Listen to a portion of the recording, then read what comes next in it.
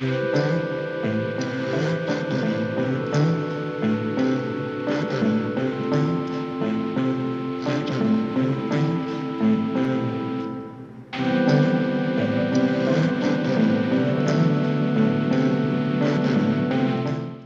am Sharenda, the Director of Student Activities, Commuter Services and Leadership Development, and my office is in conjunction with Student Government Association and Student Activities Board hosting this evening's tool session, the first of the academic year.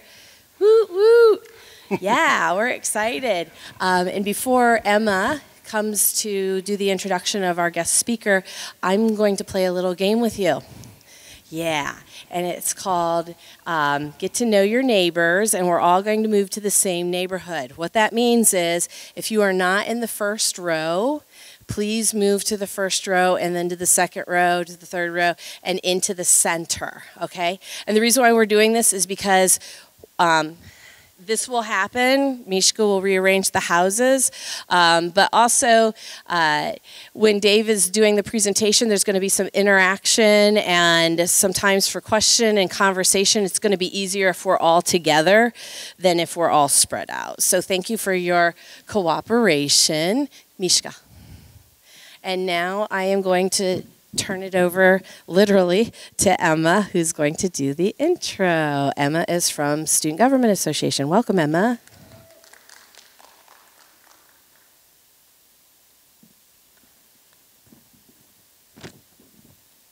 Hi, everyone. So our speaker today lives in Metro Atlanta and is known as America's Student Leadership Trainer, based on his speaking and training over 400 times for more than 200 different colleges and universities. He is an expert on campus clubs and organizations, serving leadership for students and parliamentary procedure. He has been a leader in student government on his campus, a local, state, and national officer for a collegiate service organization, and a highly decorated state advisor. He would be sharing his insights and knowledge today and welcomes your questions on any leadership topics or issues you may have. He is also the author and recently published book, The Sermon on the Mount, The Greatest Motivational Speech Ever, which you can purchase a signed copy of today for just $10. Please welcome Dave Kelly. Thank you, Emma. Thank you all. I appreciate you all being here. How many of you are here for me, and how many of you are here for Mishka? For maybe I don't want to know. As Emma told you, I am Dave Kelly. I am known as America's Student Leadership Trainer because that's the title that I gave myself. I think titles made up or taken are better than ones earned or elected, but I know a lot of you are in elected roles, perhaps in student government, in clubs and organizations, maybe in Greek life, and so what we're going to be talking about here today will help you in that. But here's the other thing to realize with parliamentary procedure, it's actually a skill that you can use your whole life. There will be opportunities for you. My wife was the president of our homeowners association. She knew parliamentary procedure very well. She was able to use it there and be very effective. For 2 years, I was the president of a trade association in the mortgage business in Georgia. Used parliamentary procedure there.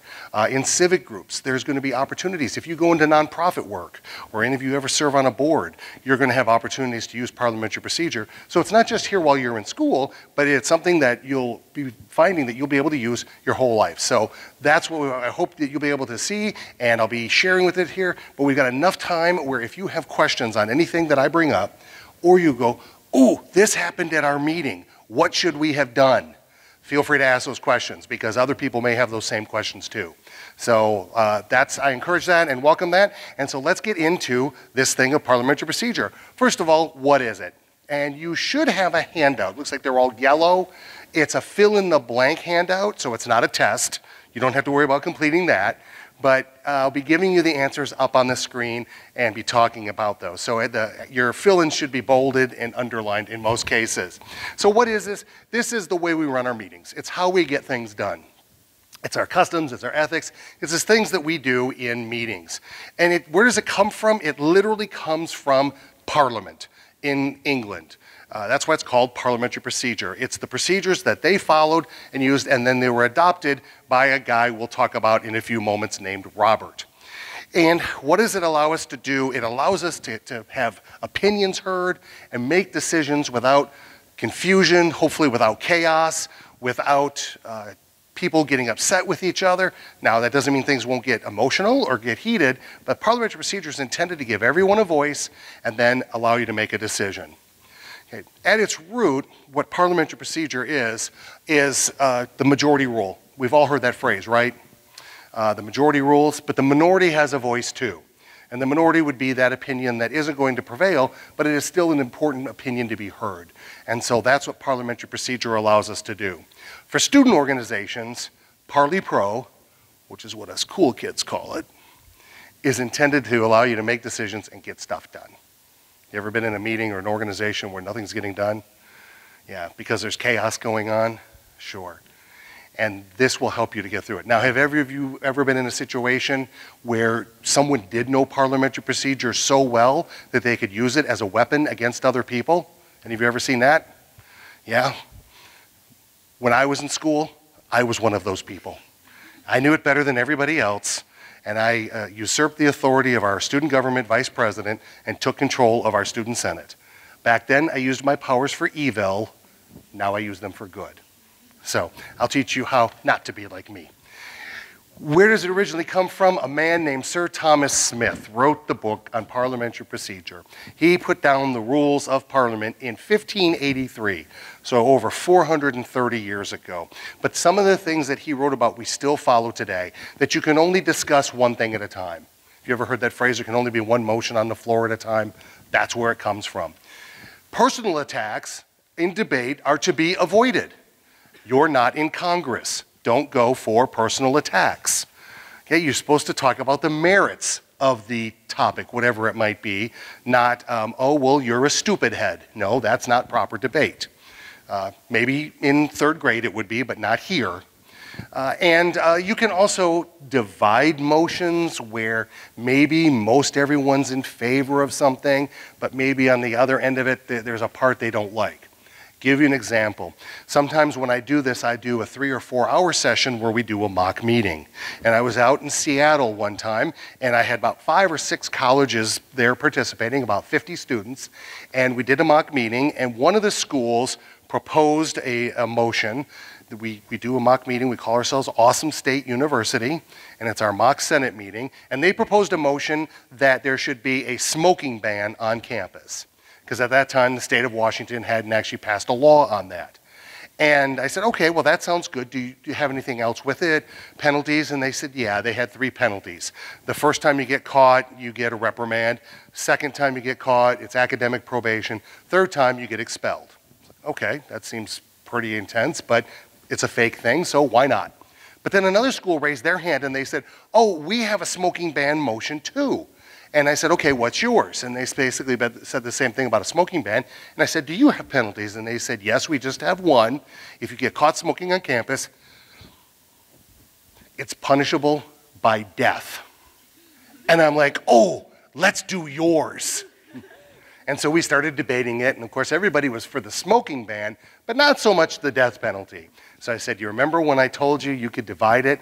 This would be a case where you would want to make a motion to divide, to approve the smoking ban, get that done with, and then you deal with the penalty later on.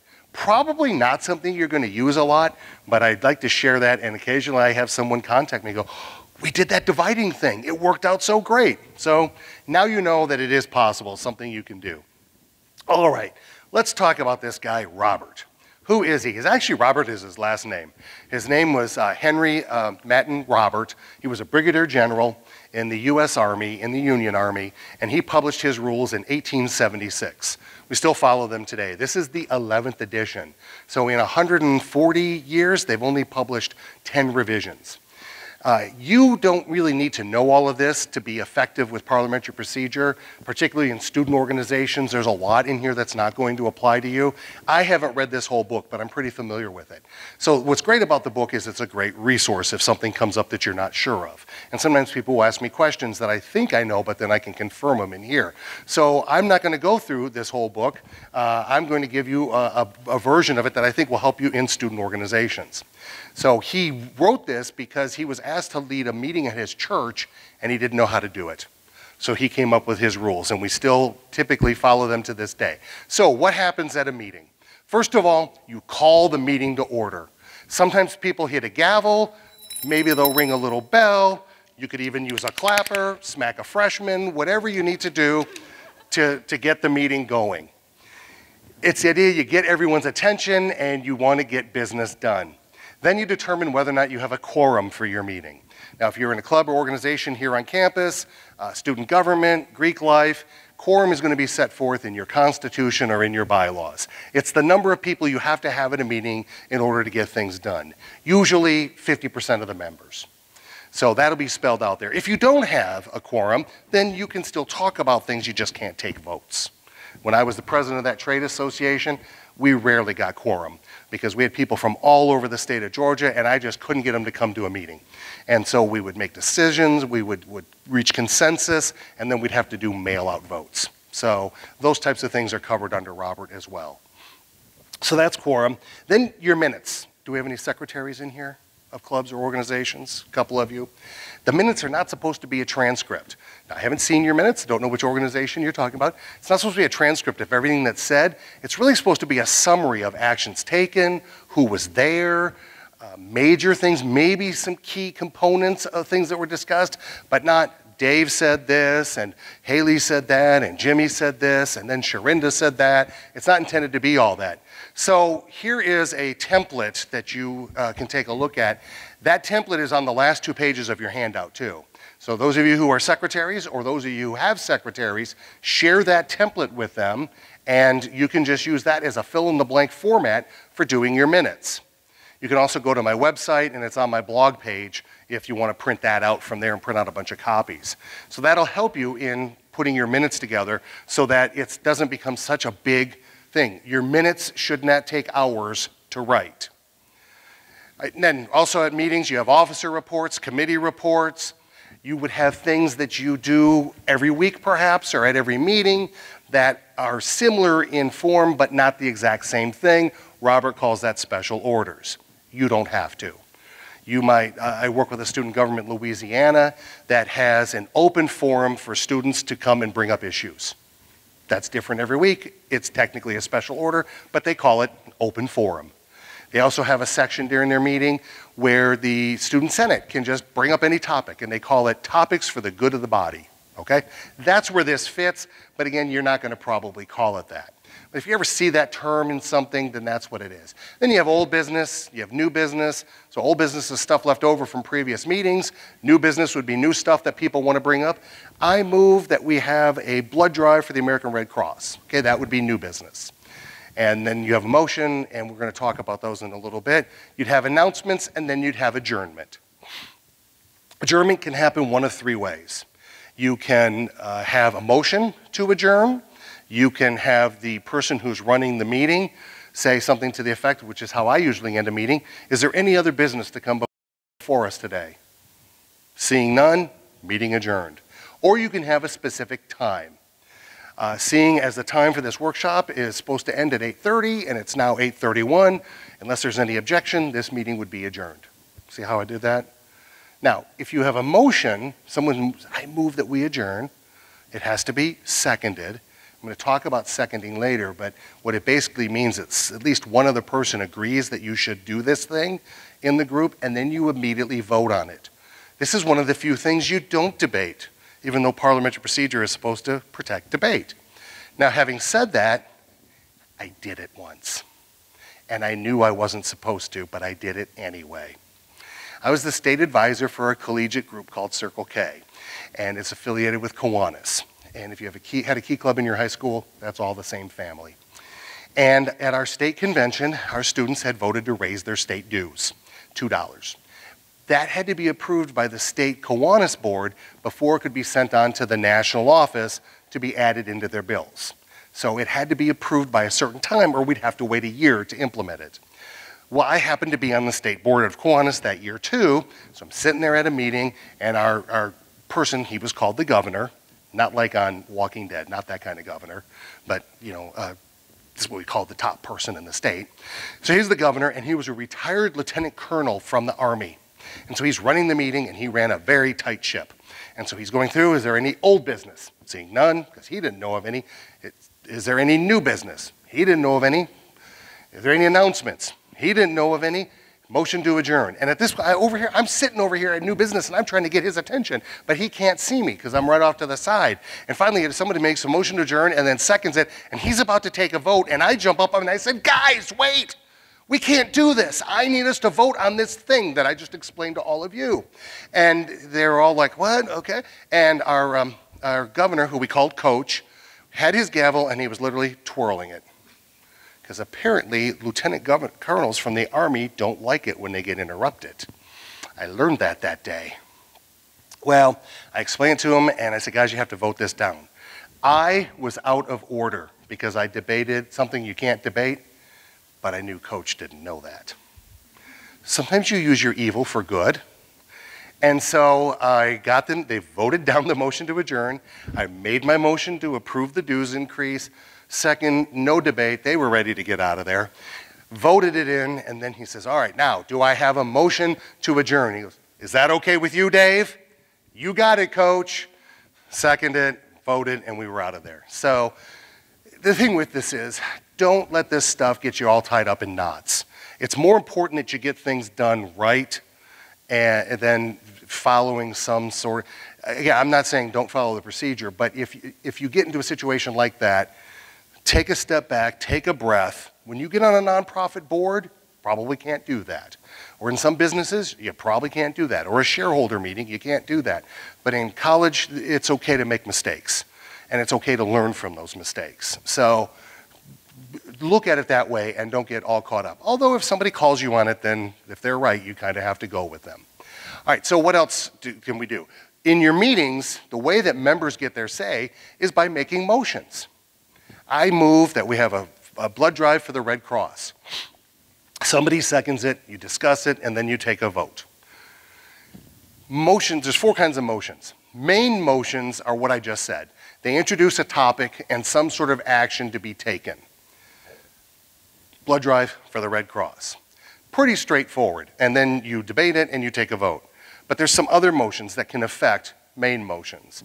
A subsidiary motion is any motion that changes a main motion. That's where you've ever heard of amendments to the motion. That's where this comes into play. And it can be something like, it could be like with this example, I move that we have a blood drive for the American Red Cross. That's our motion. I move to amend the motion by adding on November 15th, whatever day that would be. And somebody seconds it. When you have an amendment, you have to talk about it and discuss it before you go back to the original thing. So in this case, we would debate whether or not we want to have that be the date. And then if we vote in favor of that, it's part of the original motion. If we vote against it, well, in the example I gave, then there would be no date. We would just be moving to do it. So that maybe somebody would want to amend it to do a different date. So that's what subsidiary motions do. They change things. Then there are the privileged motions. These are things like points of privilege, tabling, calling for the orders of the day, which is a fancy way of saying, could we please go back to the agenda? Really we're sitting here, we're talking about Avengers Endgame. Come on, we got to go back to the agenda. Call for the orders of the day. Now, point of privilege, what is that? A point of privilege is something, it can be something of a comfort. Point of personal privilege, it's really hot in here, could we turn down the heat? Could we put on some AC? That's a point of personal privilege. Another point of personal privilege would be like, point of personal privilege, I really need to leave the room for a minute, okay? That could be a point of personal privilege. It can be anything like that. Now, I'll give you an extreme example. Something that happened about a month ago was in the news. A group called the Democratic Socialists of America had a convention, and they were having their business meeting. And as they were having the meeting, they were debating whatever, and people were listening.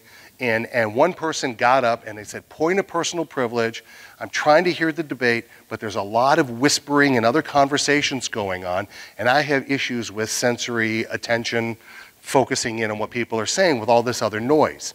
So they said, so if we could cut out all the background noise, I would really appreciate it, guys. That led somebody else to jump up and say, point of personal privilege, I would appreciate if we didn't use gender-specific language in this body, because they said guys. I kind of thought guys was an inclusive term nowadays for everybody, but it wasn't that day. Then the first person gets up. point of personal privilege, I would appreciate it if members of this body would not attack other people in this body. And so this kept going on till they got to a point, not kidding, where people were offended when people would clap when stuff passed. So someone made a point of personal privilege asking that instead, if they wanted to show their approval, that they simply did jazz hands. And about that point, the meeting fell apart and everyone left. So when you get to that point, maybe take a break and figure out what's going on in your meeting. So that hopefully it doesn't get to that point. And then your last ones are incidental motions. These are really more of things. A point of order is, or a point of parliamentary inquiry is, are you applying procedure correctly? Are you doing this the right way? Now, I'm not going to get into all those points, but on page 10 of your handout, I do have all 4 of the points that typically come about in Robert's rules. And so you can look at that there and see when you can interrupt a speaker and when you can't interrupt a speaker. Point of personal privilege, the building is on fire, I would like to leave the room. You can interrupt a speaker for that. Okay? So, but there's some things you're not supposed to interrupt for. Any questions on that? Anybody ever get caught up in all that stuff, the points of things? I had one school tell me where they had someone who was in their student government who would use point of personal privilege to basically just debate everything.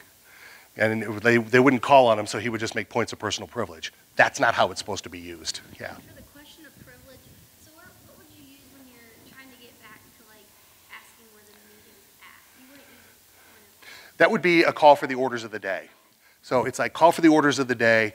Basically, the idea is return to the agenda, but it can also be, or you could do a point of information to say, wait a minute, I'm confused as to where we are. So that you could do either one of those. Like using that with like, say we had an amendment on the floor and people didn't know if we were talking about the amendment and then motion was. Point of information would be perfect. And you can interrupt for a point of information. Because if you have that question, somebody else might have that question. And so it's important to get that clarified. So, good question. So, anyone else? Yeah, Sharinda. I apologize, I meant to do that. She asked about a point of that if you're on an amendment or a motion and you're not quite sure what you're talking about or where you are, what would you do? And that would be where you would ask for a point of information.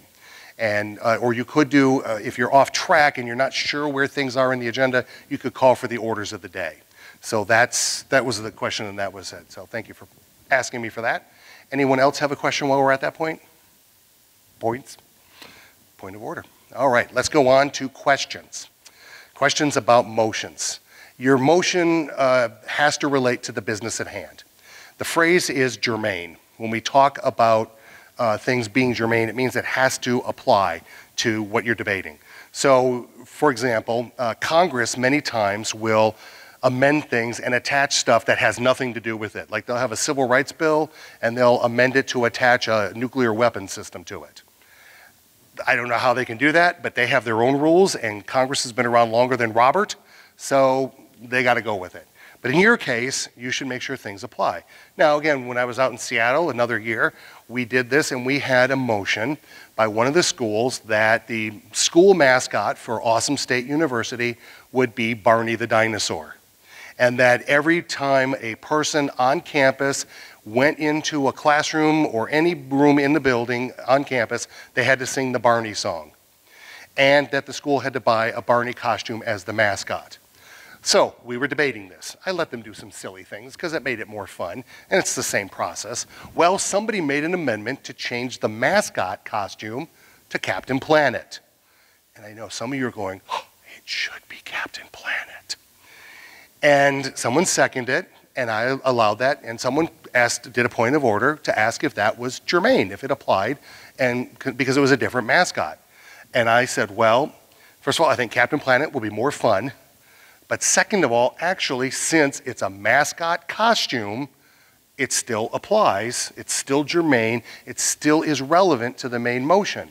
And it's up to the group to debate whether or not you should have a costume that matches your mascot. That would seem to make sense, but under parliamentary procedure, that motion, that amendment was actually in order. So even if it can make a change like that, if it applies to what you're talking about, then you could still make that kind of motion, even though it might not seem to make sense. That's what debate is for. Everybody kind of clear on that? So that's when you would discuss these types of things. Do you need a second? Yes. I can't really think of a case in student organizations or any other thing I've done where I didn't need a second. There are some really basic or really minuscule things that Robert talks about that I just have never come across. So if you ever have a question on that, it'll never hurt you to have a second. But if you're unsure and someone says, oh, we don't need a second for this, that's where you want to look it up. By the way, there are editions of Robert's Rules from like the 1940s and earlier that are out of copyright. You can actually print those out. It is legal to do that if you want just the very basic things. There's going to be a lot of newer things that are not contemplated in there, but if you want to, or you just want to look them up online, the whole text will be there and you can actually Google that and look those things up. And then, is it debatable? Pretty much everything is, because that's the whole point of Robert's Rules of Parliamentary Procedure, is to be able to debate things. Now, like I mentioned, a motion to adjourn is not, a motion to table is not, we're going to get to that, and a motion to call the question is not, and we'll get to that as well. These are all phrases you might have heard, but those are some things that are not debatable. Points of order or other points are not debatable. They're basically, you're asking a question. Are you applying procedure correctly? I need a point of information, I have a question about what we're talking about. Those types of things wouldn't be debatable because you're asking questions. Can it be amended? Anything that can be debated can be amended. So a motion to adjourn could not be amended, but anything else could be. And what amending does is it allows you to make it more acceptable to you. You can be against the main motion, but you can be for an amendment to that motion. For example, let's say there was a motion to have this training on Monday, October 14th, and that we would do it here in this auditorium. And somebody seconds it, and as you're debating it, you're like, oh, I don't want to go to parliamentary procedure training. I mean, I don't want to do that. I already know all that stuff. And besides, the Packers and Lions are playing a Monday Night Football, which they did, and the Packers need to win that game, which they did. I'm a Packer fan. And so I don't want to do that. So you make a motion to change it to be Tuesday, October 15th. And then you make that motion to amend it. Someone seconds it. You can debate it. You can say, let's do it on Tuesday. That's a better day. It's more natural for us to have a Tuesday. Monday's actually a holiday. Some people might go home. So let's do it on Tuesday. And everybody goes, yeah, that makes a lot of sense. We want to watch the game too. And so then you vote for it, you vote in favor of the amendment. Now the main motion comes up, and now the motion is to have a parliamentary procedure workshop on Tuesday, October 15th, and you debate against it.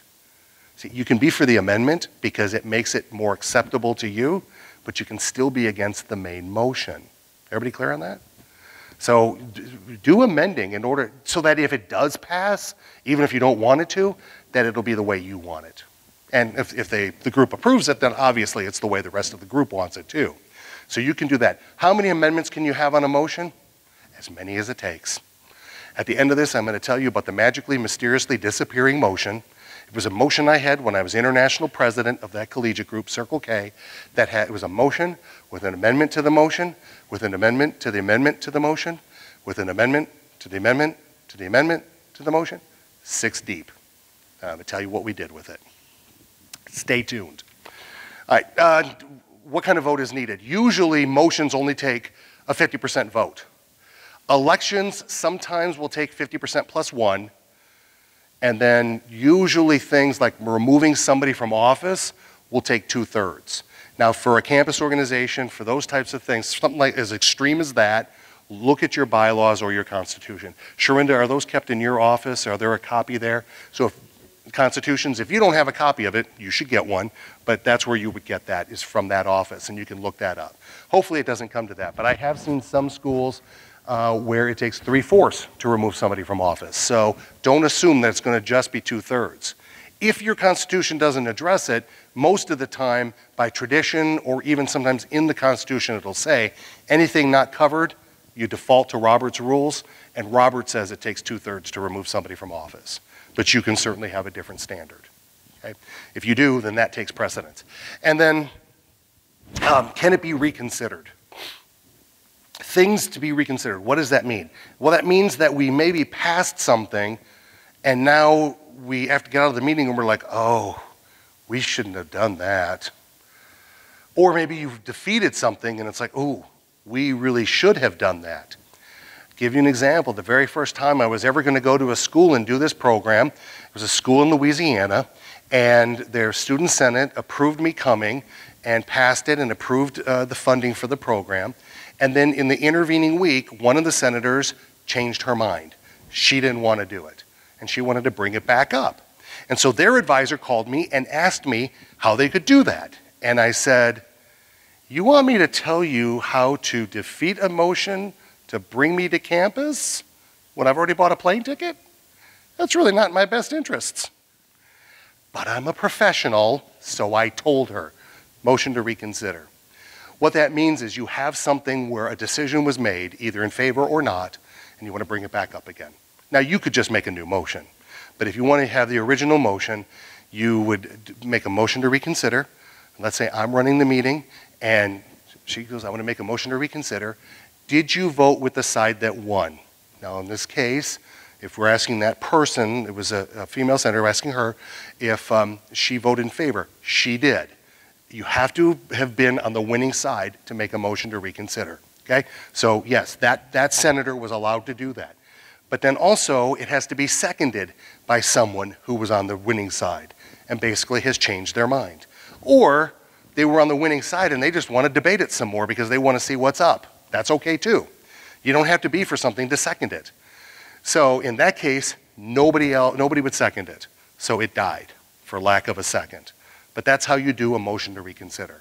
So if you've got something like that, you can bring it back. That's what it allows you to do, is to bring something back. If the motion had originally been defeated and they had changed their mind, then somebody who voted no would have to have made that motion. So probably not something you're going to use a lot, but know that it's there if you ever need it. And it's a good way to help you not have to redo or reinvent the wheel. So how do we make a motion? You obtain the floor. You get recognized by whoever's running the meeting. You say, Madam Chairman, I, the great Senator Kingslayer, would like to move that we have a workshop on Tuesday, October 15th. Okay, so you probably aren't going to be quite that formal in your things, but that's how Robert words things, so I like to do it that way. And I'll tell you, when I was international president of that collegiate group, I was always referred to as President Dave, which was pretty awesome. Best 12 months of my life. And at the next year at the big convention, when my successor was elected and installed, and everybody came up and was hugging me and saying, oh, you did a great job, see you, goodbye, and then he went to go congratulate him. My father came up to me and he said, well, Citizen Dave, how does it feel? Like, wow, way to deflate my ego, Dad. But anyway, it is kind of fun to be in those leadership roles.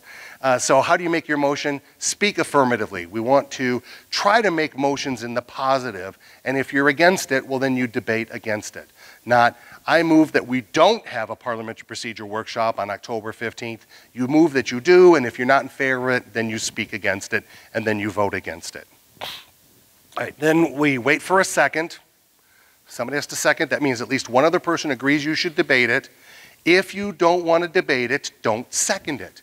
Even if they're like, guys, come on, I need this, we need to do this. Nope. If you don't want Barney the dinosaur to be the school mascot, don't second it.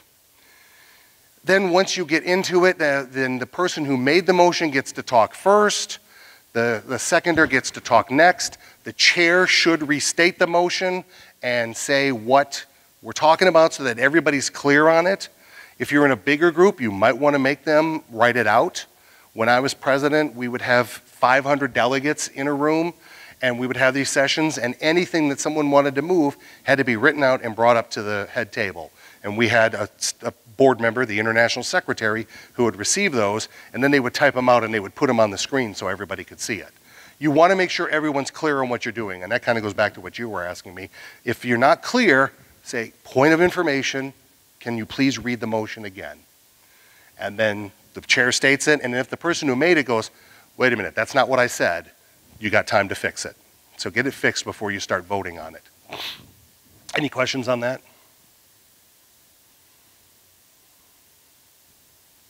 Oh, yes. She asked if you need to be addressed by the chair to get a second, or can you just say second? I've seen it both ways. A lot of times, For me, when I run a meeting, I just go, is there a second?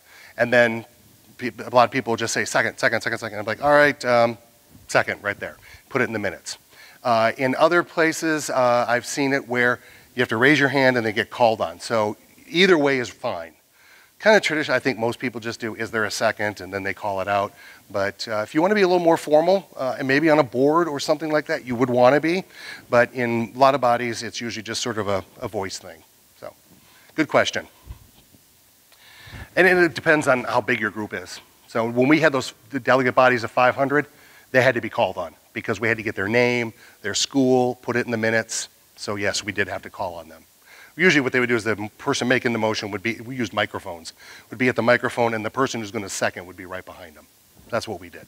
Okay, so the person who made the motion speaks first, the seconder goes next. So the person who made the motion's talking and then it's like, all right, anything else? No? All right, you made the second, what do you have to say? I just want to get my name in the minutes. Okay then, we'll move on. Now it's open for debate to everybody. All of the discussion goes through the chair.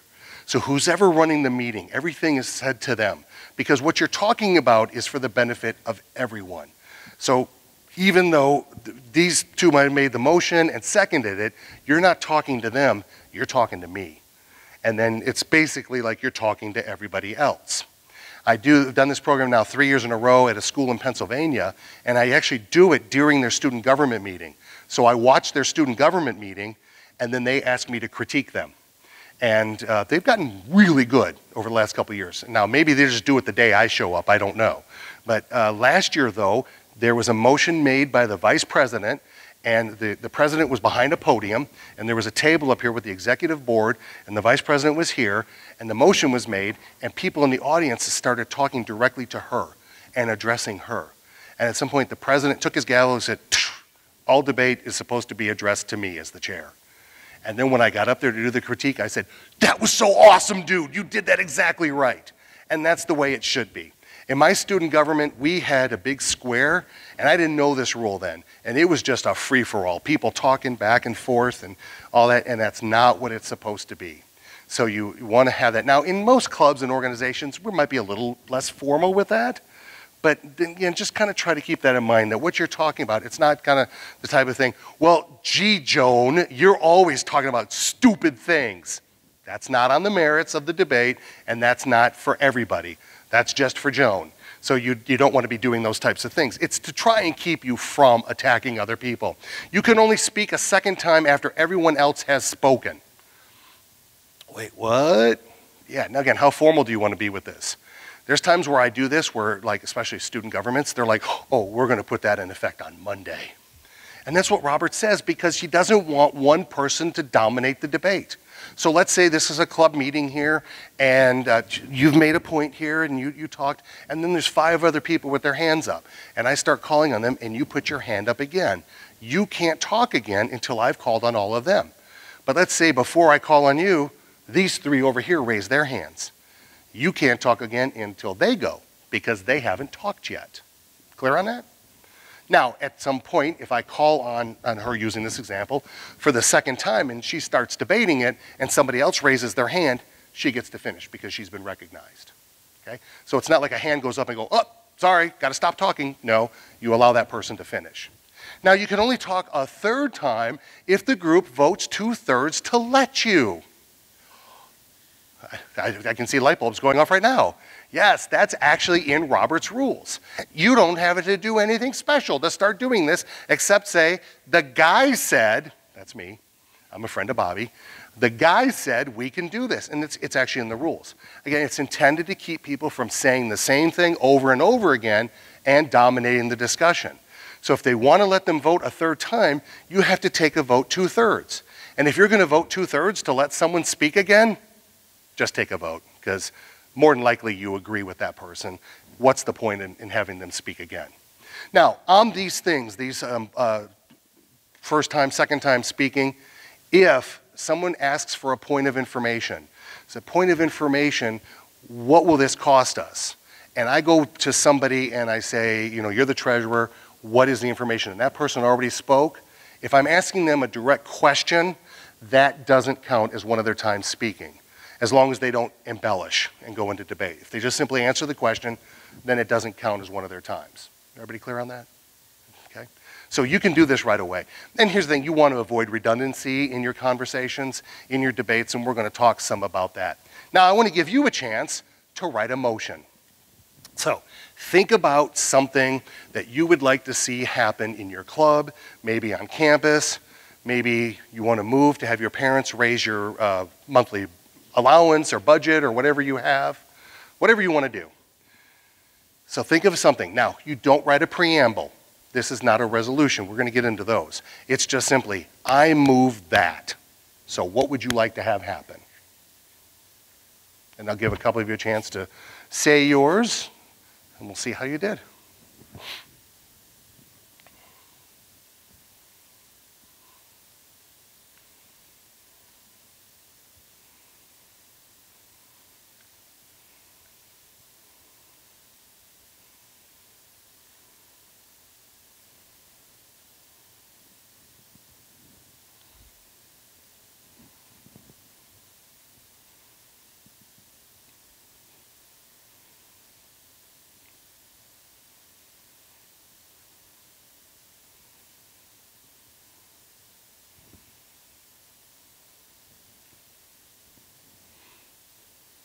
About 15 more seconds.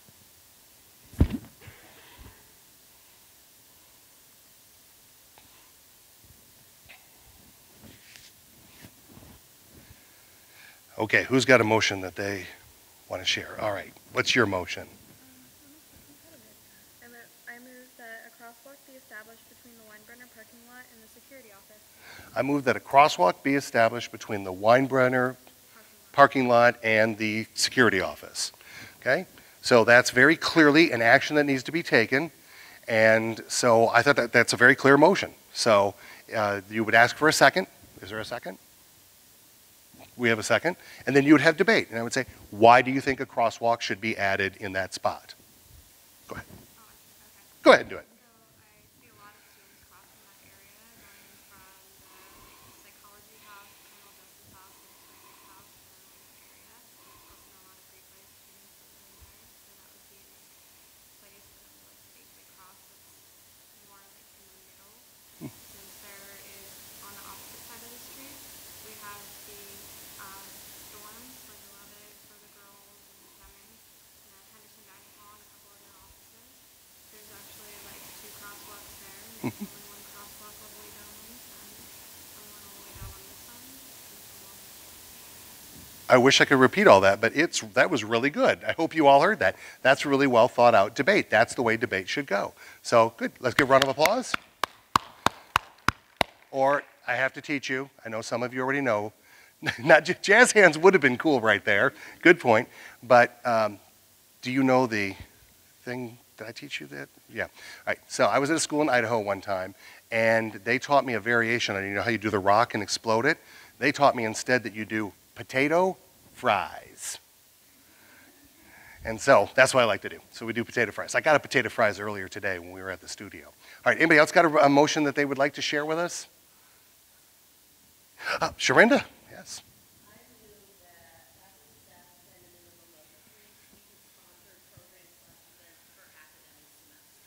Okay, so say that again. I didn't hear the very first part.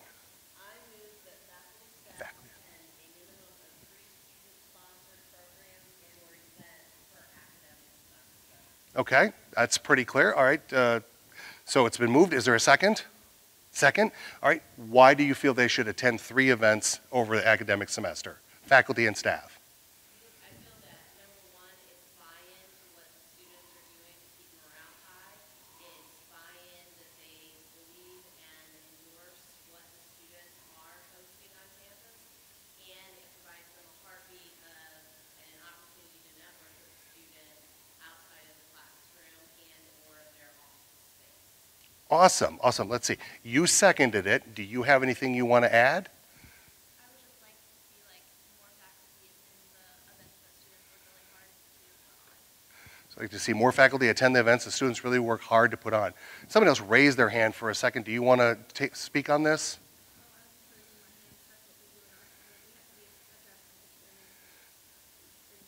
Okay. Okay, so you were waiting for that. All right. Okay, well, is there any other debate or discussion on this? Yes.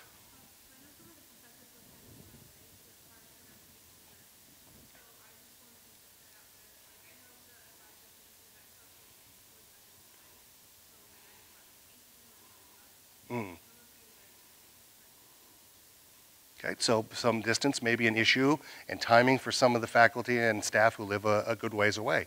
All right, so that's an interesting debate. See, and that it's okay to have disagreements. That's not even a big disagreement. That's just another point in debate. Don't be afraid of that. You've got your voice in your club or organization is important, and other people might be thinking the same thing, but they're thinking, oh, well, I'm the only one who thinks like that. No, you share that information. All right, so is there any other discussion on this motion? Seeing none, let's move to a vote. All those in favor of having faculty and staff attend 3 student-led events over the course of the semester signify by saying aye. Opposed? Abstentions? Motion carries, faculty and staff.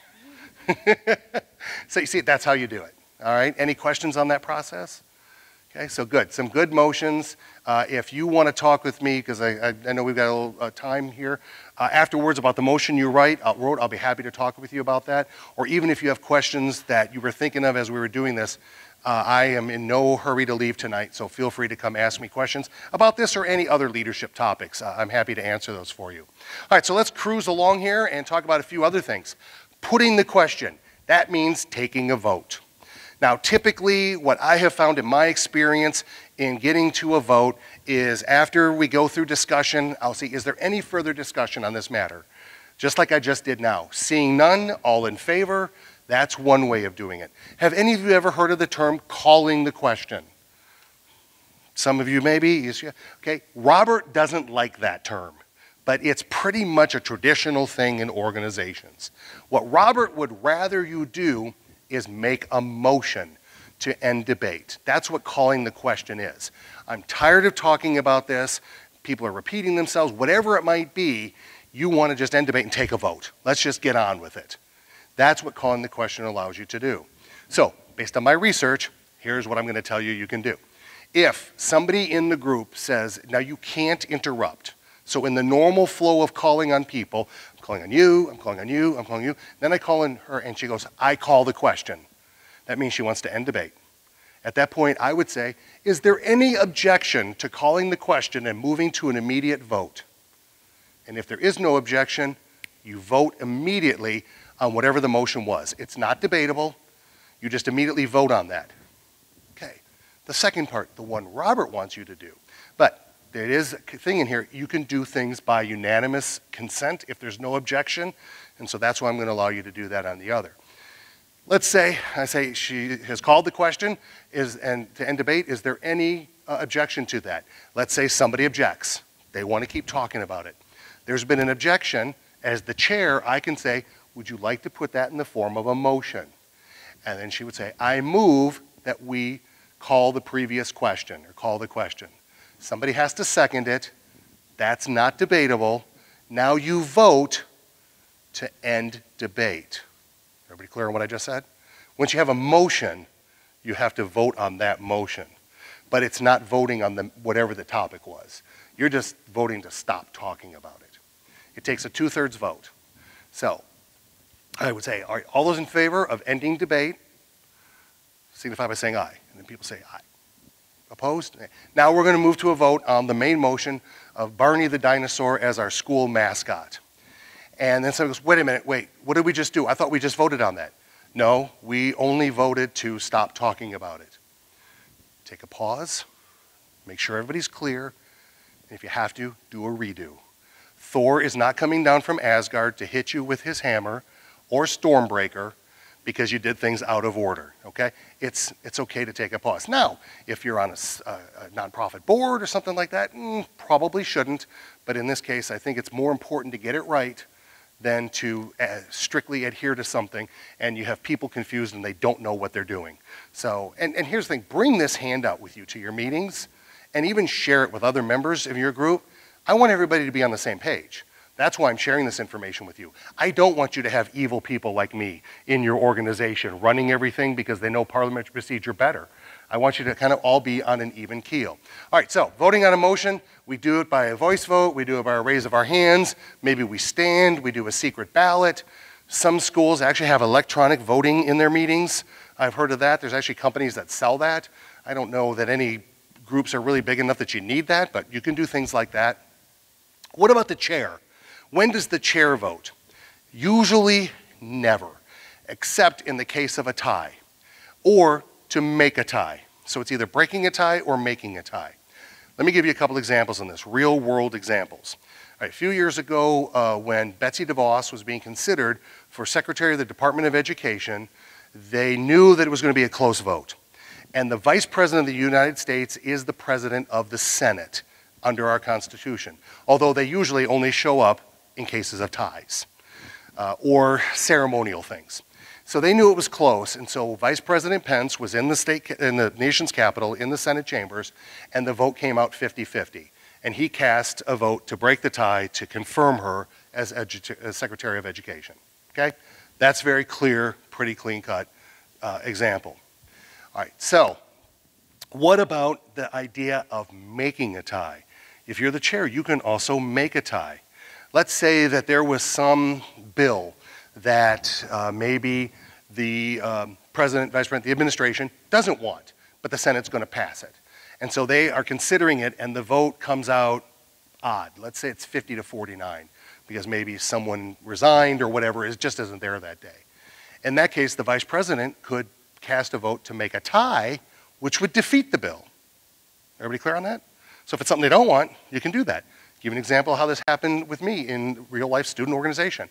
We had an award called the Humanitarian Award that we gave out. We gave it out to very prominent people like Rosalind Carter, who had been First Lady, to Danny Thomas, who founded the St. Jude's Children's Hospitals, people like that. When it was my year as international president, we had some candidates for this award, and our committee was considering them, and it was a 4-member committee, and they deadlocked on 2 candidates. So they brought the 2 candidates to the whole board to make the decision. One of them was an actress named Sally Struthers. She was on a TV show in the 70s called All in the Family. She was also on Gilmore Girls. She was very well known for her work with feeding hungry children in Africa. I believe it was Save the Children organization. So very prominent, and that would have given us hopefully some publicity for giving her this award. But there was another person, and this is the one they deadlocked on, and he was a Boy Scout leader in the Seattle-Tacoma area, and he had built a lot of camps for Boy Scouts. Did some amazing work. His name was Gilbert G. Gilbert. And I'm pretty sure his middle name was probably Gilbert too, but I never confirmed that. And so that came out. Well, I'm like, well, this is a no-brainer. We should go with the person who's going to give us more prominence, more publicity. But I had 3 board members from the state of Washington on a 11-member board. And this particular meeting, one of our board members from Mississippi was sick and didn't come, so there were 10 people total. Well, the vote came out, 5 in favor of Gilbert Cubed and 4 in favor of Sally Struthers. And I was like, well, I am going to make a tie for the purpose of giving the award to both of them. Okay. One of my board members said, Dave, wouldn't that actually have the purpose of defeating it and giving it to no one? And I looked at her and I said, oh, we could do that too. She goes, no, we'll give it to them both. So that's what we did. Remember, evil. 6 months later, it came back to bite me. Every year, the board would have to pick where the international convention was going to be 3 years out. Okay, so we're debating between Baltimore and Boston. And this was always a very controversial, most political thing we would do all year. We left this for the last day we were in Indianapolis for our board meeting so that we could have everything else done. And everybody knew I wanted Baltimore because whichever city we chose, I was going to be invited to come back and speak at that convention, and I wanted to go to Baltimore. And so they all knew this.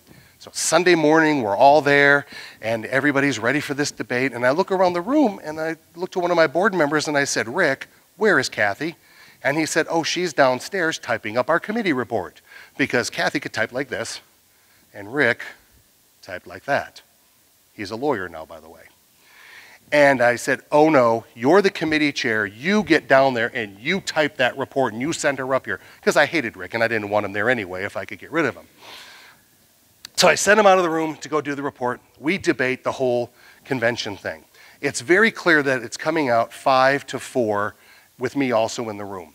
And Rick's downstairs. And so my lead Baltimore person, Carolyn, raised her hand and asked for a 5-minute recess. And I said, sure. And I knew she was going to go get Rick so he could come and vote. So recess, she goes and gets him, come back. I call the meeting back to order. My parliamentarian is sitting right there next to me with his book open. And he says, Rick cannot vote on this matter. I'm like, what? Why not? He said, because it says right here that if you're not present for the debate, you can't vote. I said, show that to me. And I looked at it, and it would be really cool if I opened to that page, but I didn't. And I go, yep, that's what it says. Rick can't vote. So we took the vote, and it came out 5-4. Carolyn looks at me, and she says, Dave, you remember when we had that vote on that award, and you made a tie? Yes. Would you make a tie now for the purpose of sending it back to the committee? Because this was something we had to make a decision on. We couldn't just vote it down. We had to pick one or the other. And they would make sure we had one more board meeting left, that Rick had his reports done, and he was there for the debate this next time. And I said, you know, despite my personal feelings on this issue, Rick had a responsibility to have his work done and be here to represent his position. He wasn't, so I will not make a tie. Boston wins. It was actually a pretty good city. I had fun. Gave my speech, got a standing ovation. It was cool. So you can also refuse to make ties. You can refuse to break ties if you're running the meeting. So those are some real examples that could possibly happen to you someday. A motion is pending until it has been voted on, so it's not in effect. Sometimes we make motions and we think that's it. My Kiwanis Club is really bad about that. Someone makes a motion to give the Red Cross $500 and goes, oh, okay, that's great, let's go ahead and do that. No, guys, we have to have a second, we have to debate it, we have to vote on it. It's just pending right now. There's actually lawyers in that group who should know better, but they don't. Tabling means that you have something that's come up, and during the course of this meeting, I move that we table this discussion to allow our speaker to make their presentation because they have a flight to catch. Okay, it's seconded, not debatable, you vote in favor of it, person makes their presentation, they leave, and then you have a motion to remove it from the table. Very simple. But what if you want to get rid of something more long-term? Let's say it's like, oh my gosh, this debate on Barney and Captain Planet has gone on forever. Are we ever going to take a vote? And people just keep wanting to go. And so what you do is you make a motion to postpone it indefinitely. We'll come back to it, maybe, but postpone it indefinitely, and you have to have a second, and that kind of a motion is debatable. So you talk about why. It's like, well, we need more research. We need to find out what a Barney costume is going to cost, or what royalties we'd have to pay to use Captain Planet, and we have to teach all the staff and faculty and the students the song. So why don't we just postpone this, and then we'll come back in a couple of weeks and bring it back up. Now, if you have a motion like that, it becomes old business, and so later on you would bring it up. What if you don't ever want to bring it up? Then don't.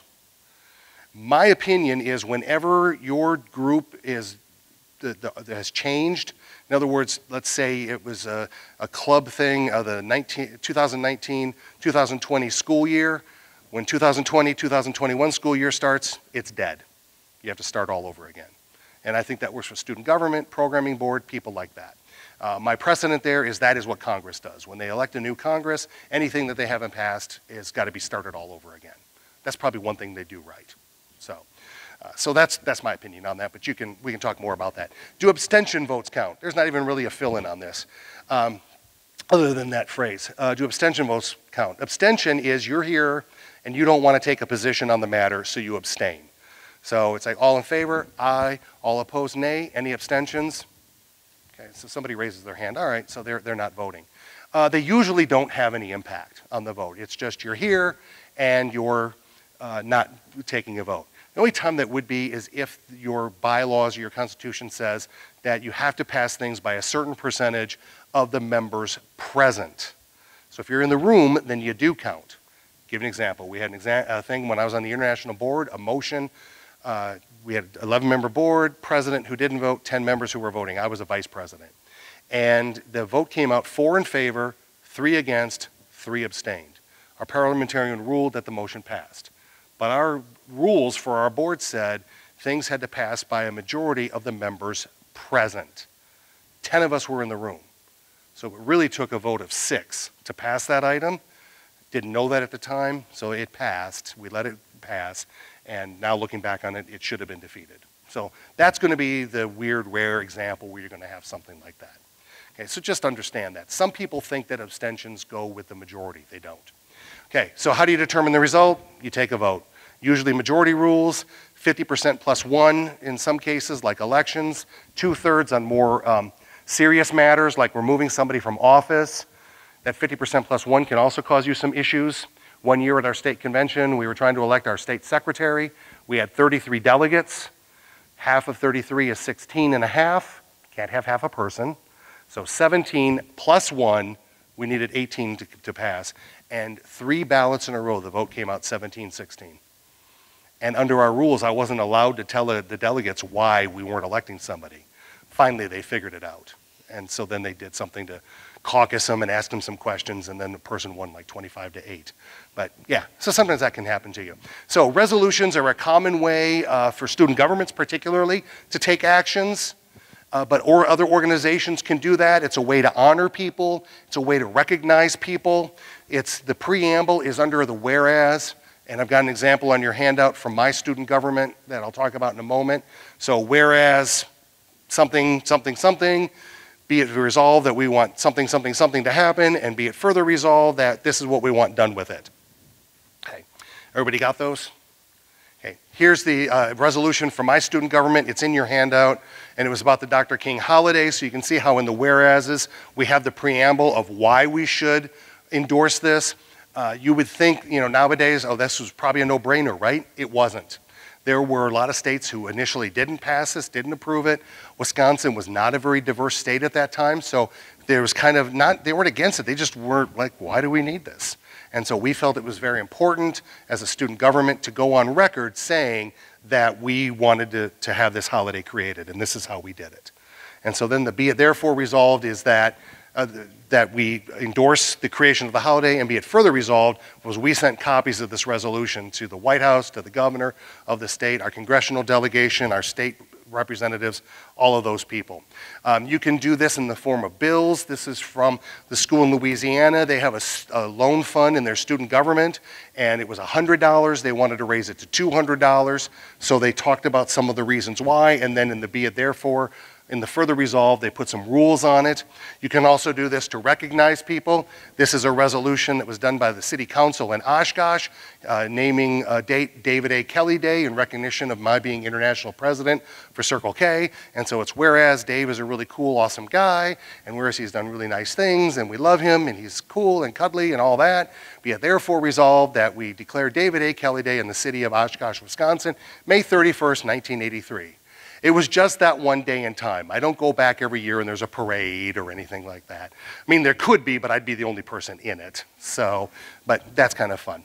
So those are some things that you can do. Now, the magically, mysteriously disappearing motion that I referenced before was a motion that we had when I was the international president. And it was Saturday night, the night before the Baltimore-Boston debate. So we wanted to finish this so we didn't have to deal with it the next morning. I don't even remember what the issue was anymore. But I do remember that we had a motion with an amendment to the motion, with an amendment to the amendment, to the amendment, to the amendment, 6 deep. I don't even remember what it was down here at the bottom. And everybody's tired, it's after midnight, oh, we got the Boston thing in the morning, what are we gonna do? And we're going along, and as we're talking about it, one of my board members, Jim, who was Gilbert Cube's best friend, by the way, Jim says, I don't think we should do that at all, let's do this. And everybody went, oh, like that was the greatest idea ever. And so they all wanted to do that. And I said, cool, but we have this monstrosity over here. And I said, Pete, how do we get rid of this motion and all these amendments? And he said, well, you could go through and you would vote down each amendment, starting with the last one, and vote them down and put that vote in the minutes. Oh, that's going to take forever. And he said, or you could go through and every maker and seconder of every amendment and the main motion withdraw their motions and their seconds and put that in the minutes. Oh, that's going to take longer. And then I turned to the board and I said, okay, we don't want to do this anymore, right? No, we want to do what Jim said, right? Yes. I turned to the international secretary and I said, Glenn, rip that page out of your minutes book and throw it away. And he went, shh, And then Pete went, ah! And I would go, Thor, not coming down to hit you with the hammer, not going to happen. I say this about being practical. Don't let this stuff get you all tied up in knots. At that moment in time, there was really nobody who could give me a really easy solution to doing that. So by executive fiat, I did that. Now again, if you're on a board of a nonprofit or stockholder meeting or something like that, don't do that, because you got legal issues in those cases. In that case, everybody was like, no one ever has to know, until 20 years later, and I started telling everybody about it. Now, someone did ask me one time, what should you have done? I went to something called robertsrules.com. They have an open forum on there where you can post questions. So if you get something really intense that you're not sure of, you can go in there and post on it, and within 24 hours, certified parliamentarians will respond to you. And the response they gave back to me was that I could have allowed the original maker of the motion to withdraw his motion as long as I had unanimous consent. And the reason why you can't normally do that is because the motion belongs to the body once the motion's been made. But in that case, if the rest of the group would let him, which they would have, and essentially that's what happened, I just had him rip the page out of the minutes book. But it really should have stayed in the minutes book and then motion withdrawn. That's what I should have done. Okay. Any questions on any of the stuff I shared with you, or maybe other things that have come up that you've been thinking about, or things that you've encountered in parliamentary procedure that you'd like to ask about? Oh, okay, go here and then here, yes. How would you describe this or convey this the Robert's Rule of Order to a body that is not familiar? Good question. How do you convey this information to a body that is not familiar with it? Start with the basics. Start with the motion stuff, because that's the things that your members can do right away. They can make motions, they can second, they can debate, and they can vote. So I would just start with that section. I have a fun and exciting meetings program that I do, and I'll do a little bit of that in there. And so that's what I talk about there, because that's the things they really need to know about.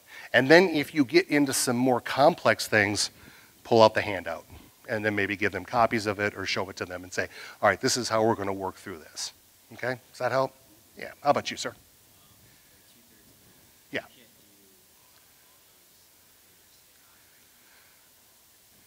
Good question. He said for a 2/3 vote, you can't do a voice vote. You have to have them raise their hands. Not necessarily.